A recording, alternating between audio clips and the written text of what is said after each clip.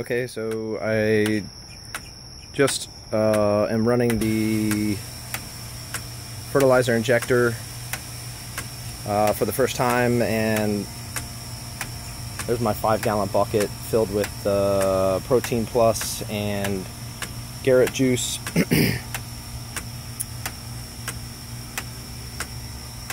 Pressure gauge after is about at 20, I'm up to 30 psi.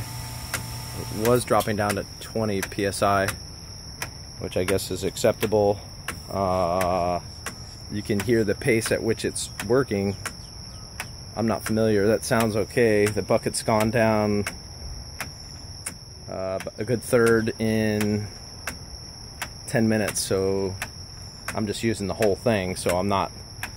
It's not like I have a 5-gallon bucket. I mean a garbage can, and just trying to watch the rate. So it's not really important to me. I'm just putting the whole amount, and seems to be working just fine. The drip is working pretty good.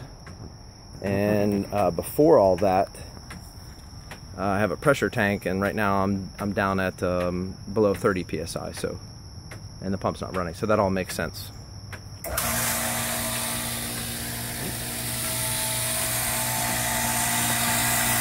There's my pressure switch and pump, pressure tank, circuit breaker, all good.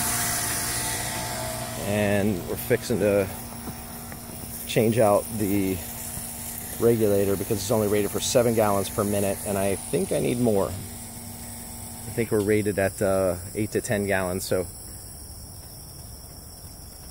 change that up and see what happens. Adding a few more lines. So we have 2 drip lines for every row of plants. That's it.